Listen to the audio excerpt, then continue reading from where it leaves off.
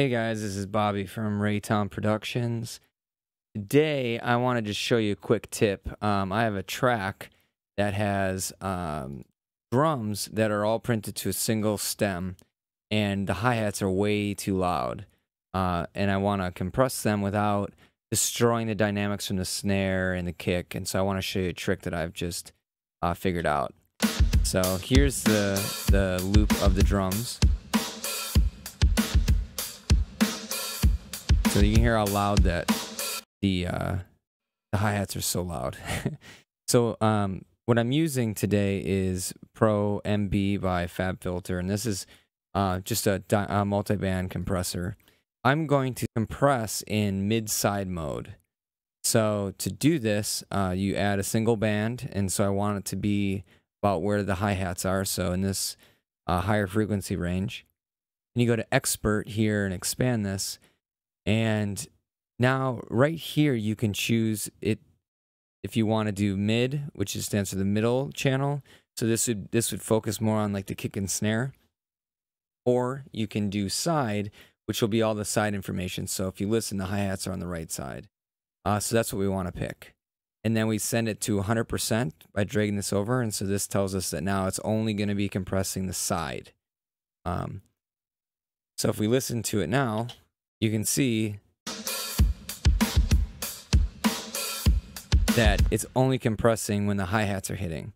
And to really make it focus, we can enable this free mode right here. And so this is the side chaining frequency. So the compressor will only look in this region to decide if the signal is above or below the threshold. So because these are hi-hats, the frequency is really high. So we'll have it focus on only the highest information so that it will specifically target those hi-hats.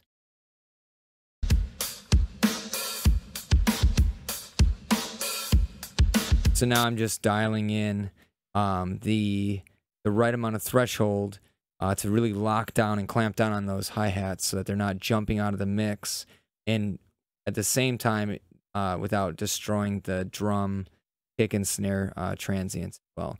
So I'm going to make sure the attack is really fast because I want it to stop the hi-hats from jumping out of the mix. And then also the release is fast because I want it to be transparent. I don't want it to be ducking back and forth as this compressor is being activated. Otherwise, it won't be very transparent. So I'm going to go do that right now.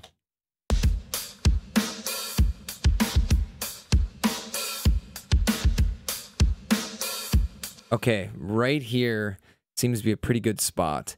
I'm also going to adjust the knee to make it harder. And so what this does is it allows signals that are not necessarily at the threshold to be compressed. So it's a very smooth sounding compressor, but I want it to only clamp down on those hi-hat ticks. So I want it to be pretty hard so that only things that really do pass this threshold value are going to be compressed. So I'm going to play it back and bypass it. You'll hear how it's only controlling the hi-hats now and not destroying the rest of the drum kit.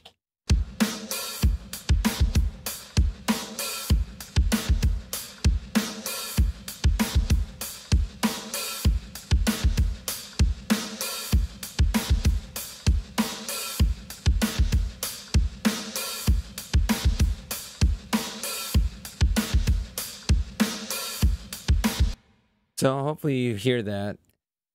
It's not super drastic, but it's enough to control these hi-hats in the mix so that we can actually make it sound pretty good.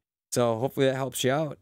If it did, give it a thumbs up and leave a comment below. If you have questions about anything I've done here, be sure to ask, and I will try to get back to you as soon as I can. Until next time.